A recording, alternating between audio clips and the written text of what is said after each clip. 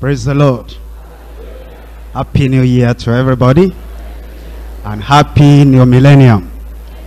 I pray the Lord will shower his blessings upon us in multiplied fold this year in Jesus' name. Let's have a word of prayer. Our Father, we thank you for our gathering together once again.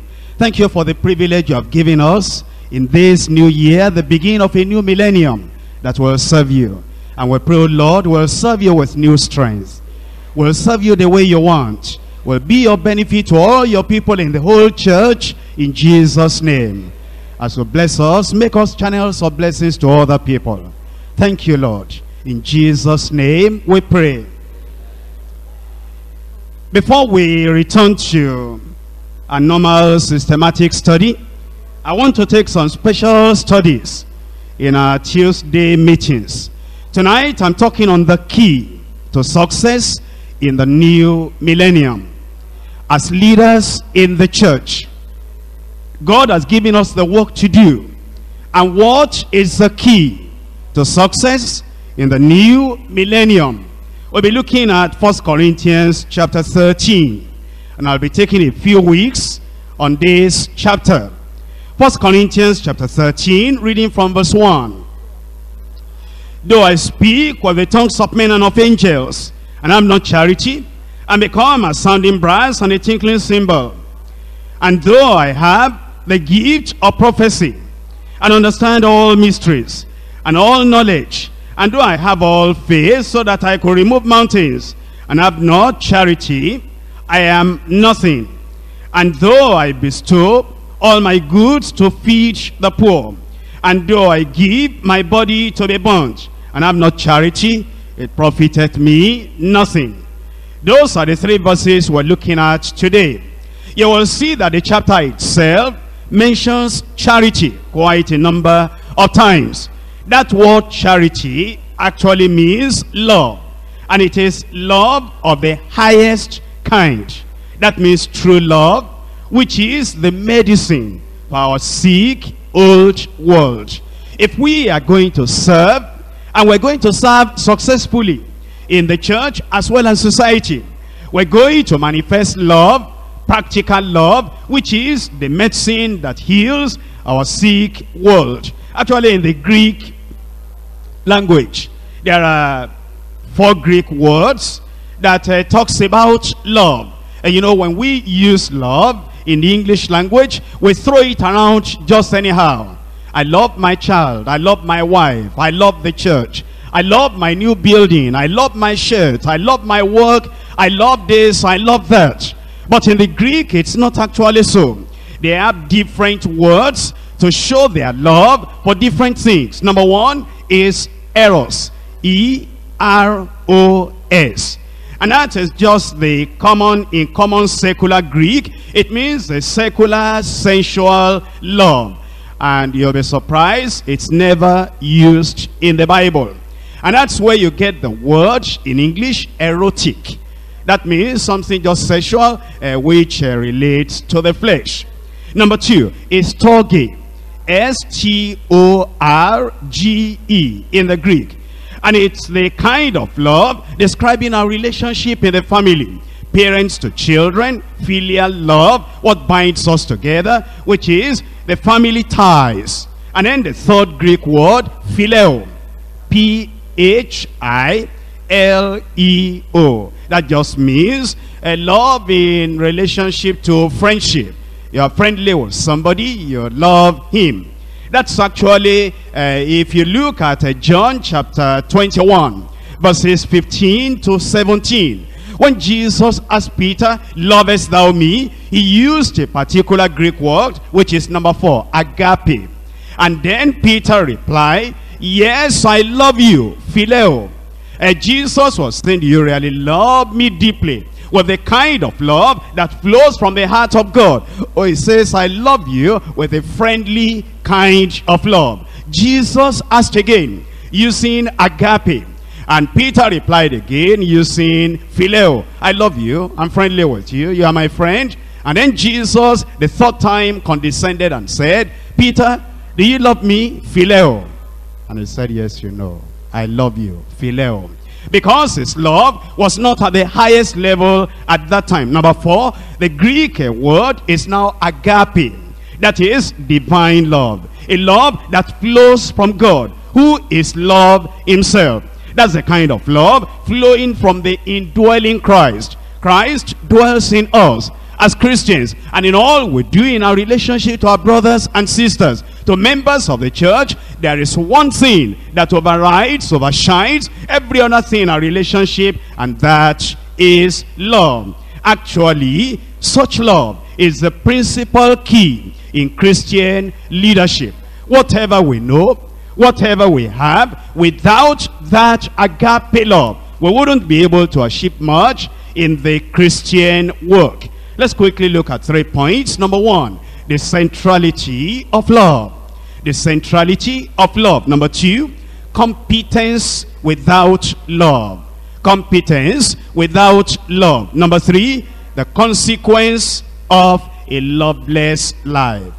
The consequence of a loveless life. Number 1, the centrality of love.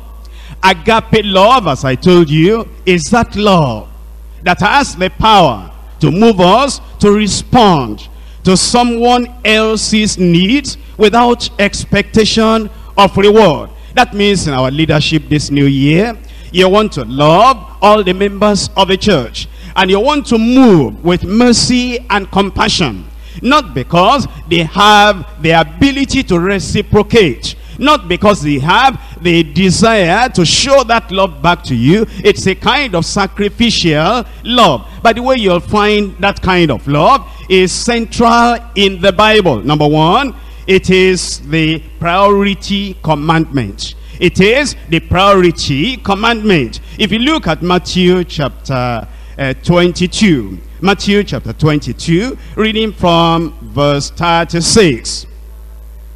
Matthew 22, verse 36, Master, which is the great commandment in the law? Jesus said unto him, Thou shalt love the Lord thy God with all thy heart, with all thy soul, with all thy soul that thou, and with all thy mind. And in verse 39, the second is like unto it, Thou shalt love thy neighbor as thyself. So then, number 1, we know that love is central because it is a priority commandment. Number 2, it is the preeminent grace. The preeminent grace. As you look at the grace that the Lord gives us, and you compare every other thing with love, you find that it is preeminent. In 1 Corinthians chapter 13, verse 13, and now abideth faith, hope, charity, which is love. These 3. But the greatest of these is charity, which is love. Which means if you had a choice, of course we don't have any choice. We need hope, we need faith, and we need love. But if we had a choice, we'll choose love because it is the preeminent grace. Is a priority commandment, is a preeminent grace. Number 3 is the permanent virtue. A permanent virtue. 1 Corinthians chapter 13, verse 8. Charity never faileth. But whether there be prophecies, they shall fail. Whether there be tongues, they shall cease. Whether there be knowledge, it shall vanish away. It says if you look at every other thing we have, gift or grace, you will find that this one we're talking about, the agape love of God in our heart, is a preeminent thing, is a permanent thing, the permanent virtue. Number 1 is the priority commandment. You love God with all your heart, all your soul, all your mind, and you love your neighbor as yourself. Number 2 is a preeminent grace. It's greater than every other thing. Number 3 is a permanent virtue. When all the others have ceased, it will still remain. Number 4, it is the proof of belonging to Christ. The proof of belonging to Christ. In John chapter 13, John 13, verse 34, a new commandment I give unto you, that ye love one another as I have loved you. That's a new commandment, really. It says you will love one another And the measure of that love, the limit of that love is as I have loved you. And as you look at the love of Jesus, you'll find he loved the disciples every time. Whatever personal problems, persecution he had from the Pharisees or from anyone, he loved his disciples to the very end.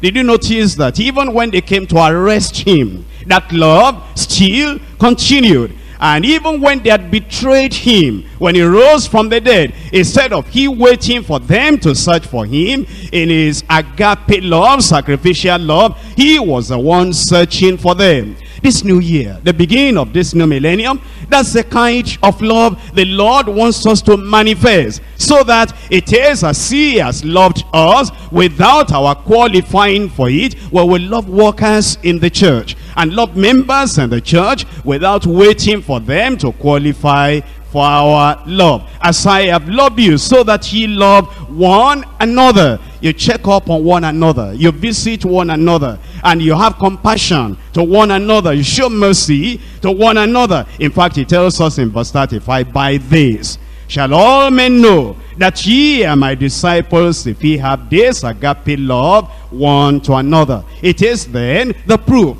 of belonging to Christ. Number 5, it is the prescription for a happy home. The prescription for a happy home. If you want your home to be new and renewed in this new year, this is what you are going to look at in your family. Love is the prescription for a happy home. Ephesians chapter 5, verse 25. Husbands, love your wives, even as Christ also loved the church. It says, even as Christ loved the church. If you were to look back just for inventory on the family life, every day of the week and throughout the past years that you have married, you must have found out you couldn't or you didn't love your wife, and you wives, you didn't love your husband as Christ has loved the church every moment of the years that pass. But now it says, let there be a new thing. Husbands, love your wives, even as Christ also loved the church. And he demonstrated that agape love for the church by giving himself for the church. Why don't you every evening think back? Did I give anything to my wife today? Did I give anything to my husband today? And it doesn't have to be a big thing. Little drops of water make a great, a mighty ocean. Just a thank you. Wasn't that a beautiful dish you gave me today? Wasn't that a good thing you did? You cleaned up the house, and we have a new house now for a new year, for a new millennium. Wasn't that a good thing? I'd forgotten we ought to buy those things for the children, and you remember that just little things, and then you don't see anything negative in the home. Make it positive because of the sunshine of love that we find in the family. And then number 6, it is a path for Christians to walk in. It is a path for Christians to walk in. In Ephesians chapter 5, verses 1 and 2. Be ye therefore followers of God, as dear children. Not just as children, dear children. And you know why he uses the word dear here? He is going to give us the example of Christ. And you know what the Father said about the Son? This is my beloved Son. Not just a son.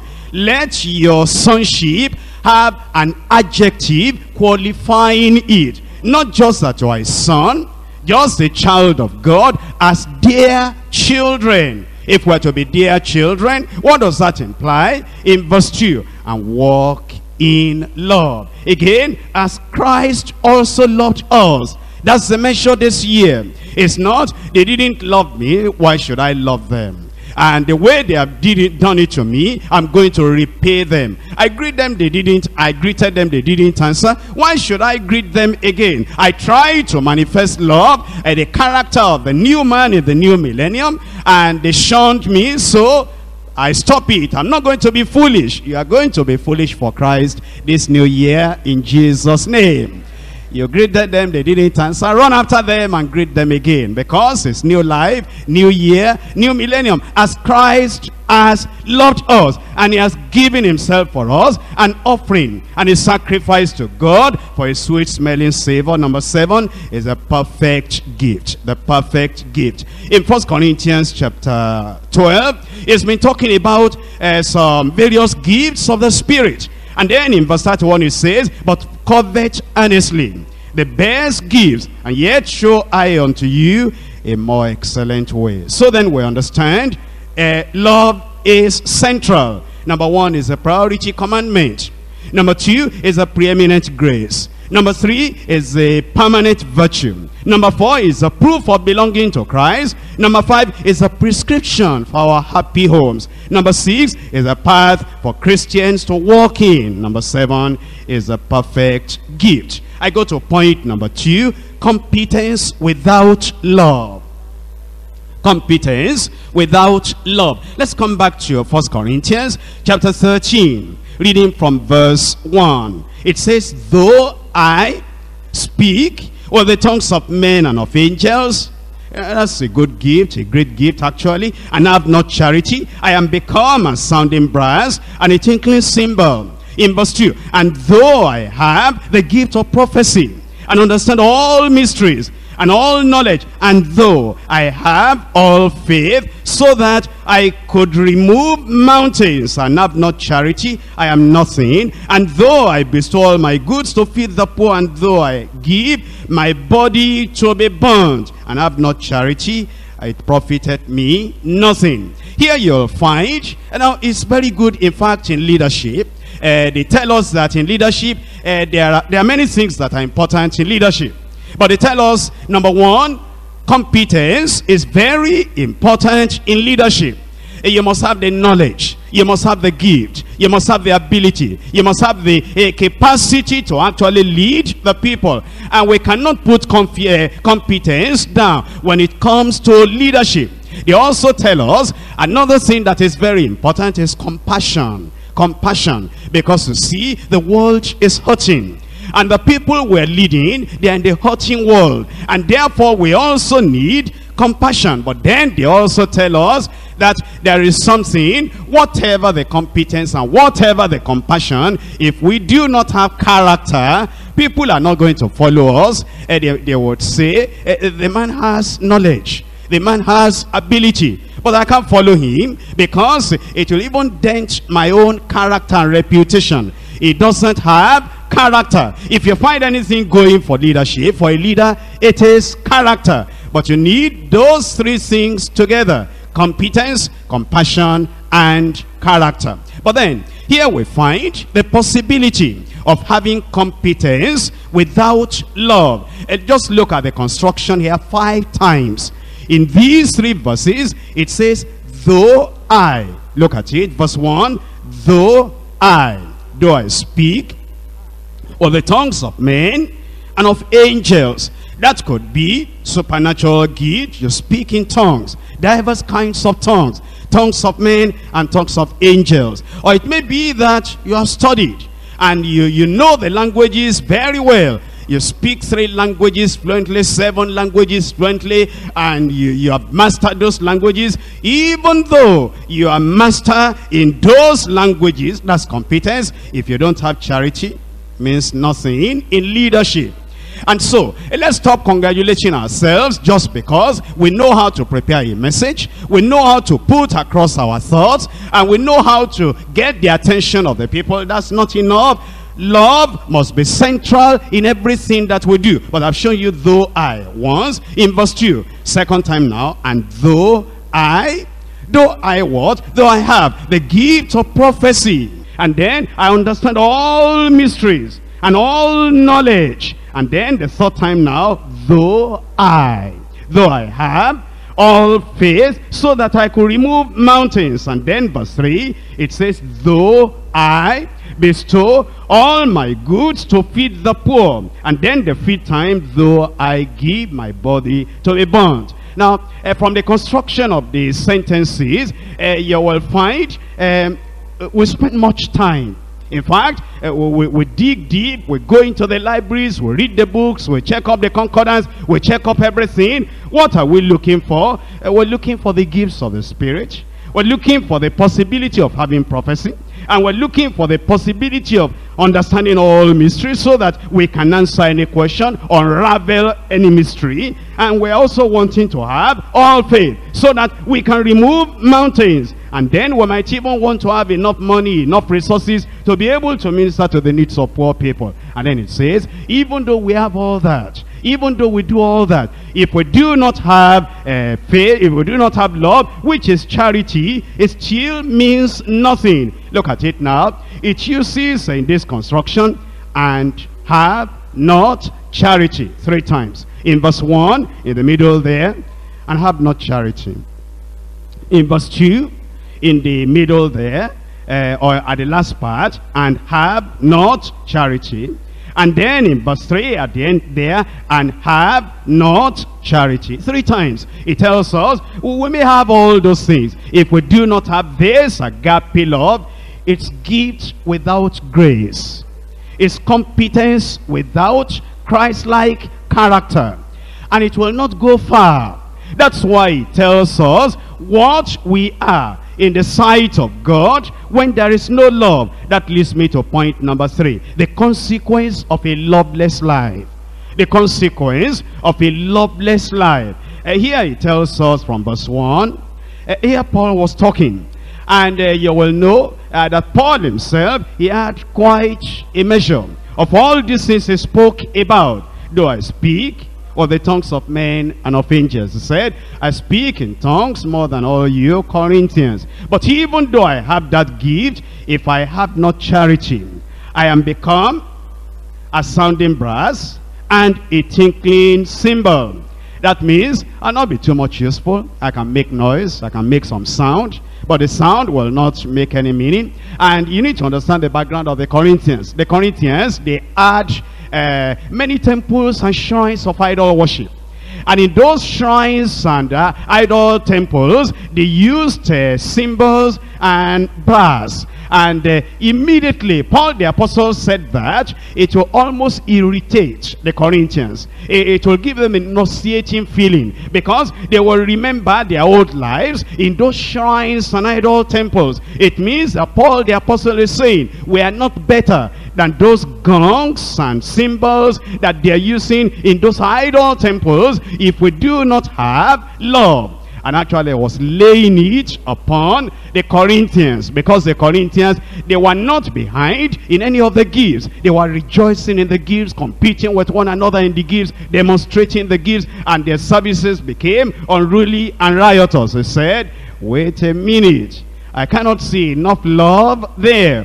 I see the gift, I do not see the grace. I see the competence, I do not see the character and the compassion. And you Corinthians, don't you know that if you have all the competence and the compassion, the mercy and the love and the Christ-likeness is not there, it's like we're back in the shrine, in the idol temples. It means nothing to God. And then it goes on in verse 2. It says, and though I have the gift of prophecy and understand all mysteries and all knowledge. And if you knew the Corinthians, that was the peak of their joy. And that was the greatest testimony they will give. And if you know many of us today too, that's it. That's what we have beyond and above all the other people. And we say, you know my gift, you know the wisdom I have. You may have wisdom as great as that of Solomon. When Solomon died and his son took over, they came to the son, they said, Rehoboam, you know something? Or Jeroboam, you know something? No, Rehoboam. We want you to show love to us. Your father, he laid a heavy burden on us. And that man had wisdom enough to know how to oppress you without you being able to resist or reject. He just captured us, kept us in the cage. Of course, he had wisdom, but the yoke was too heavy for us. You, his son, will you make the load lighter for us? We're willing to serve you. It shows you something. We may be wise. We may know the mysteries. We may have faith to remove mountains. Don't you remember those disciples of Jesus, James and John, as they saw Moses and Elijah on the Mount of Transfiguration? I mean, their faith just came up to the highest level. And then they were now marching on. The faith is now there. We can do anything. We can dare anything.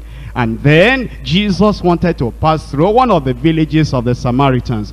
And the Samaritans, they knew he was going through to Jerusalem. They said, you are not going to pass through our village here to go to Jerusalem. We have no connection with Jerusalem. And you are not going to make us a link or a connection with Jerusalem. James and John, just coming from the Mount of Transfiguration, the faith was there. They said, Lord, just allow us, just the word, and say, go, and we'll command fire to come on all of them and burn them up.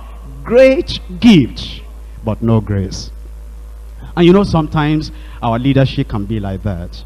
That's why Jesus told them, you do not know of what spirit you are. I have not come to destroy men's lives, but to save men's lives. That means then, having the greatest faith, that's not enough for leadership. It says, if that's what we have, if there is no charity, I am nothing. Which means then, in the sight of God, such people that do not have the agape love, the sacrificial love, the love that goes with Christ-like compassion and mercy, makes us nothing. In verse 3, and though I bestow all my goods to feed the poor, and though I give my body to be burnt. Now, stop, wait a minute here. We think that is actually a manifestation of love. When, people do not have food, you give them food. They do not have clothing, you give them clothing. They do not have material things of this world, you give to them. You think you have shown the highest kind of love. But we can give those things without love. A mother is doing something, and a child comes, mommy, give me this, give me this, give me this. Don't trouble me, you're too troublesome. And the child comes back again, mommy, give me this, give me this. I told you I'm very busy. Oh, why are you doing like this? You are very troublesome. And then he goes, he comes again, mommy, you are not going to deny me this. Give me this. Get and let me rest, you foolish boy. You're too troublesome. You can kill a person just like this. If I had 5 children like you, I don't think I'll be alive for 5 months. You have given him what he wanted, but there's no love there. You can give food without love. You can give clothes without love. You can give help without love. You can even give counseling without love. You can give a lot of things that leaders give without love. The motive is what we are talking about. The compassion in the heart is what we are talking about. The attitude of giving it is what we are talking about. The thing that is flowing from your heart. While you are giving the material thing, you're also sending love thoughts of the thing. Oh Lord, let that thing benefit him. Let this satisfy his need. And you are praying for him and showing and manifesting love as you are giving that thing. And then it says, if I give my body to be burnt and yet have not love, we may become fanatically, religiously zealous. And we can even suffer persecution, but not with the right motive. We're saying, let them kill me. And you are saying, oh God, you didn't say it out, but under your breath, oh God, never forget this thing that they are doing. This one they are doing to me, I'm suffering for you, but kill them after they have killed me. Punish them after they have done this to me. And let this happen to them, let this happen to them. Although, obviously, openly, you are giving your life for Christ. And you are suffering persecution. But inside your heart, you don't love those people. You don't pray for those people. You are not praying like Christ. Forgive them. They know not what they do. You are not praying like Stephen. Oh Lord, do not count this against them. Do not lay it to their charge. We can do a lot of these good things without love. And when we do that, the consequence of a loveless life is that, number one, it makes us nothing. Number two, it also profits us nothing. What the Lord is telling us in this new year is that our leadership should add a new dimension. And when you minister to your people, when you counsel them, when you pray for them, when you give them whatever the Lord is giving you a chance to give them, show love, manifest love. And if you give everything and you do everything in love, then the Lord himself will bless your service in Jesus' name. That's the key for success in the new millennium. Let's rise up and talk to the Lord in prayer. It's not the ordinary love, it's the love of Christ. It's agape love. You will have compassion. It means you are going to forget the past. It means you are going to have a new leadership style, a new approach, just to love. And even when you don't have opportunity to preach, just relating with people, just interacting with people, your love, your interaction, your compassion, your mercy might even do more